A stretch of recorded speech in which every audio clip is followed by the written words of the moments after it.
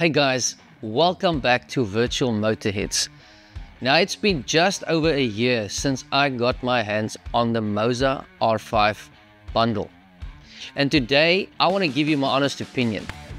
So if you are looking to pick up this budget-friendly bundle, or you want to upgrade your existing Logitech or Thrustmaster, then make sure you stick around because I'm going to tell you whether this is worth it.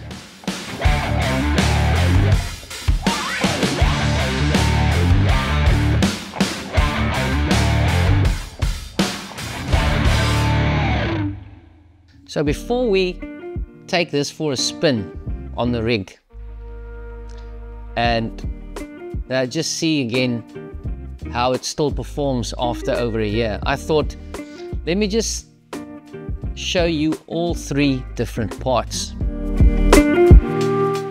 This, of course, is our R5 base with 5.5 Newton meters of torque. I just want to say, this is heavy. If you can use it to do bicep curls with. Not that it's meant for that, but it's heavy. You can do nice, slow bicep curls and you'll get a workout. I promise you that. At the back, you plug in your pedals, and if you want to buy the Moza dash, you can plug it in there as well. Very strong. This is going to last you a very long time. I've had it for over a year. Not a single problem. Even though there are a few guys online complaining that their Moza bases overheats, the R5, the R9, the R12. If you're going to abuse it, yes, it will overheat. I didn't abuse it. 100% force feedback in pit house, and then you adjust your force feedback in game. Nothing should ever be 100% everywhere. Mine didn't overheat once. No problems, nothing. The ES wheel, this is a solid wheel. It's got nice weight to it. It's a nice size. I really love it. I just wish the paddle shifters, that they made them magnetic. But you can have 3D parts printed and put magnets in them. So there's lots of mods online that you can look at to add that functionality to this wheel. But it's got plenty of buttons. I mean, 1, 2, 3, 4, 5, or 24 buttons on here. I'm not sure, but it's over 20. Very nice wheel. And this leather or fake leather that they've got here, it's still perfect after more than a year of use. Now here I'm gonna have to be honest with you. I've never used these pedals. With my Thrustmaster, I immediately got rid of that rubbish T3PA pedals, and I bought myself the Moza SRP pedals with load cell. So these pedals have been sitting in the box. But what I can tell you, the throttle is easy to push down. Very easy to push down. The brake, on the other hand, it's got more resistance. But I'm telling you now, you're gonna get tired of this. You're gonna want it stronger. But Moza thought of everything. So you do get a little brake mod that you can improve the resistance. And I'll just quickly show that to you. Okay, so here I've got the Moza brake mod kit. Yes, I can push it with my hand. You're thinking, oh, look how weak that is. But you've got this little rubber dampener at the bottom. It's not a hard or medium one, it's a soft one. But I'm telling you now, it's gonna make a world's difference to how your brake pedal feels. So first you slide this little rod through. Let me do it from that side so you can see. There we go. So you slide that little rod through all the way to the other end. Put the little screw on this side as well. Just want to tighten the screw quickly. Once you've tightened that, you just pop the brake mod in like so. Now, look at that. There's way more resistance. And I'm telling you now, if you compare this to your Logitech pedals or your Thrustmaster T3PA pedals, this is going to be a game changer for you. So this bundle, build quality wise, it's bang for buck. You will not regret it. I'm telling you now. Take my word for it. You will not regret it. These pedals really are good. It's going to make you faster. This is such good quality. And for an entry-level set, you get everything. You've got your bass, you've got your wheel, and you've got your pedals. Something else I wanted to say is that you must just remember this is a 5.5 Newton-meter torque base. It's not a 9 or a 12. So you cannot go for much bigger wheels or heavier wheels, because then you're going to start losing some of that force feedback and the detail that you would like to feel on track.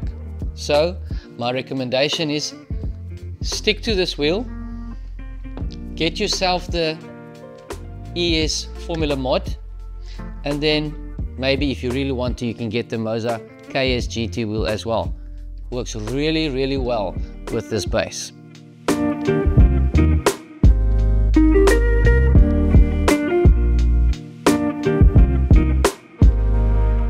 Time to jump into the rig and see if it still holds up after more than a year.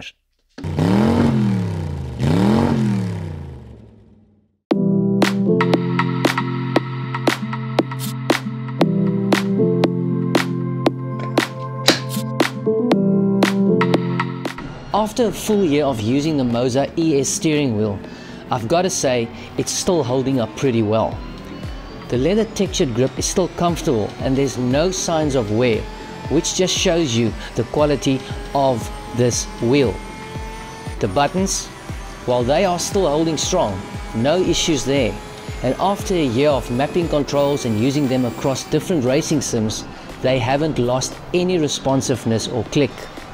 This is definitely one of those things where I'm happy the quality has lasted this long.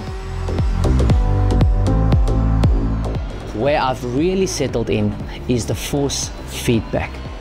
And after more than 12 months of racing, I've come to appreciate the R5's feedback.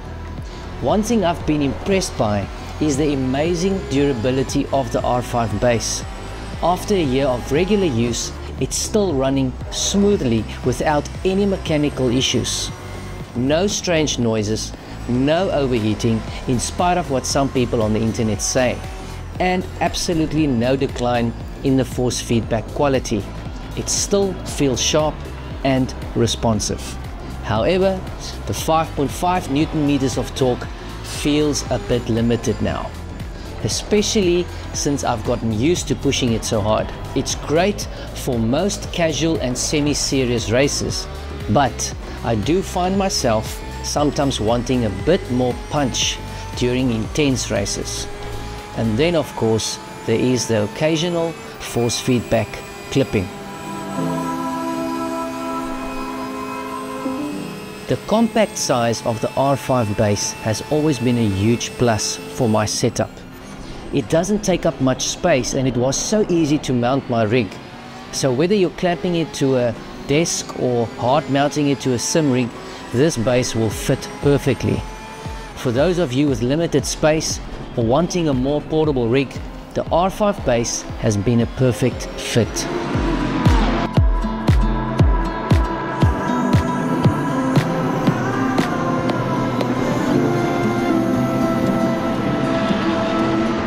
Let's get back to the ES wheel itself.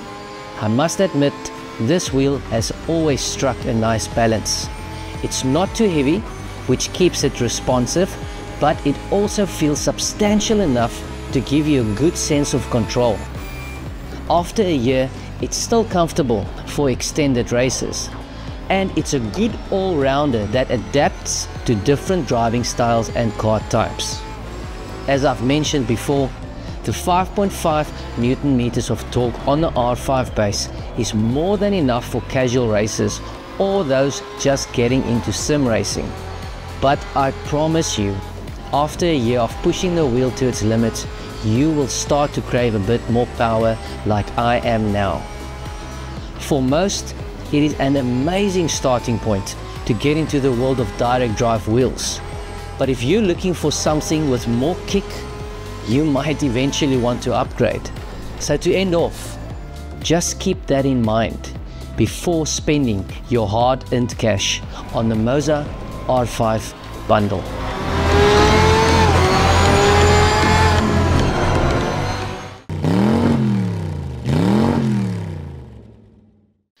I wanted to show you guys the Moza ES Formula mod as well.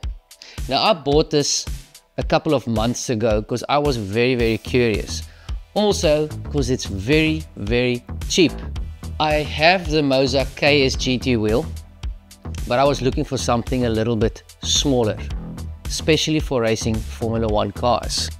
The KS wheel feels just slightly too big, and that makes it feel unnatural. This feels very natural when you are racing open wheel cars, and you can use it for GT cars as well. So I totally recommend it. It won't break the bank. It takes less than a minute to replace the round wheel with the ES mod, and I'm loving it. I'm actually loving it more than the Moza KS wheel. I just wish the buttons would light up on the ES button box. But other than that, get it. If you have the R5 bundle or you're thinking of buying it, just throw in a couple of bucks extra and get yourself the ES mod.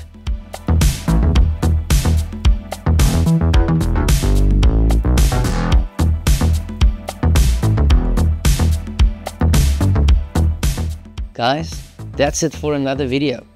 And if you enjoyed this 1 year later review, then give it a thumbs up and let me know in the comments what your current setup is, and if you plan on getting the R5, if you have it already, if you are going to upgrade to the R9 or R12 or even the R16 or R21, or venture into a completely different ecosystem like Sim Magic. Let me know. Let's start the discussion. That is what makes this sim racing community so awesome. Other than that, I will check you in the next one.